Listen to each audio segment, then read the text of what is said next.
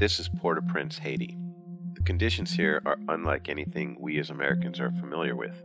Here are the grounds of an orphanage, barbed wire falling off the fence into the yard where the kids play, and burned trash everywhere. Outside the orphanage, on a soccer field in front of the home of the former mayor of Port-au-Prince, now sits a tent city that sprung up after the 2010 earthquake and looks to be quite permanent almost 4 years later. Here are the children of the House of Hope orphanage. Relatively happy kids, they eat twice a day and go to school where the teachers don't get paid much, if at all. Children that grow up in an orphanage, even if getting a basic education, have nowhere to turn once they're adults and are no longer in the safety of the orphanage. That's why Spare a Coin is having this fundraising campaign, to buy leather sewing machines, leather material, and pay teachers to teach these children a trade for when they're on their own.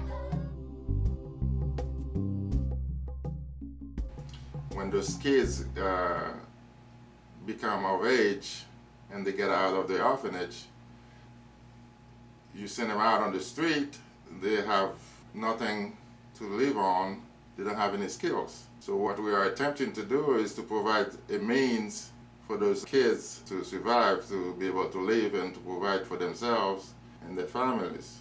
Just like the Bible says, give a man a fish, feed him for a day. Teach a man how to fish, you feed him for life.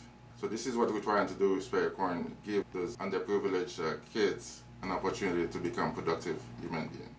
And if we reach our goal of $7,500 to buy leather, sewing machines, leather materials, and teacher instruction, any and all money received over that goal will be used for food, clothing, medical care, and schooling for these children.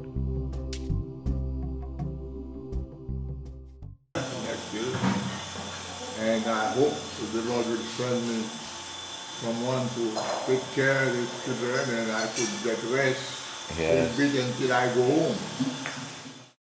My name is Peter Illis.